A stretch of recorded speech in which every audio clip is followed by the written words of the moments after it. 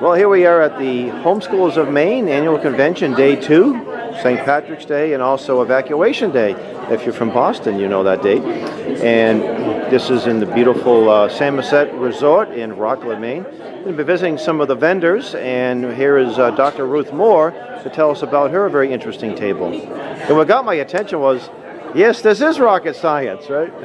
Hi, Al. Thank you for the wonderful introduction. As you said, my name is Dr. Ruth Moore, and I am a cognitive behaviorist. We have a nonprofit called Eternity, and we also work with the Civil Air Patrol. I'm a captain in the Civil Air Patrol. My daughter is a cadet. And one of the things that we found are our STEM and sciences in the United States. Science, technology, education, and math. Yeah. So we're finding that... Engineering and math, right? Yes. Yeah. We're finding that our technology level is falling amongst our kids coming up. So the Civil Air Patrol has created the Aerospace Educators Program, and that's what we're here teaching about today. And so you can see that we're teaching rocket science, we're teaching basic aerospace principles, and we're welcoming parents to register with us as aerospace instructors, and when they do that, they get free curriculum from the Civil Air Patrol, which teaches STEM core all the way from pre-K up to college level. Wow. And this is really great because it is entirely free for our parents and for our kids. And today we taught actual rocket science. So I'm just going to give you a quick overview. Oh, sure. So we're going to take and make a rocket out of a balloon, and I used to play a trumpet so I can blow this up fairly easily. So we now have a rocket, and we have to remember there's 4 principles in rocket science, and we call it GAMM. The first is gravity. So in order for my rocket to rise, I have to be able to get that rocket to work against gravity and break free of the chains of gravity.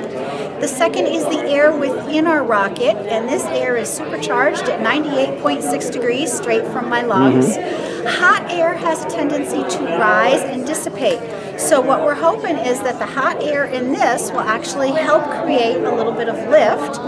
The next thing that we're going to focus on is our first M, which is our mass or our size. And we have to look at the mass and see the air in that and say, is there enough mass in this? Is there enough air so that we can create force to create thrust to lift our rocket off the launch pad?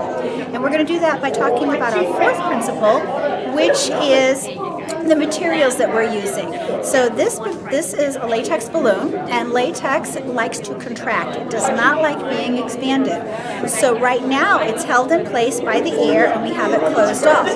What we're doing is when we release the pressure on this, we're hoping there will be enough air in here to lift the mass of the balloon, and as the air is pushed out, we're hoping that there will be enough thrust to move the balloon out, and it will fly. So let's go ahead and try. All right, let's see if this experiment will work, right? Okay, so we're going to put our balloon on the launching pad. All righty. And are we ready? 10, 9, 8, 7, 6, 5, 4, 3, 2, liftoff. 1, and liftoff. And we have liftoff. But you're not going to get to Mars or the moon on that, unfortunately. No, yeah. but it did actually push enough force down. You could feel the air in the hand. It pushed the force down, and it actually created thrust against the launching pad, so it lifted up. Interesting. So, and that is our interview today. And how can people get a hold of you if they want to get a hold of you? They can reach me at Eternity and Down East Wellness. Our number is 546-1405, area code 207. Okay. Or for those who are inclined, we will be here tomorrow, and we will have more experiments and fun for everyone. Great. All right. Thank you so much. It was fun.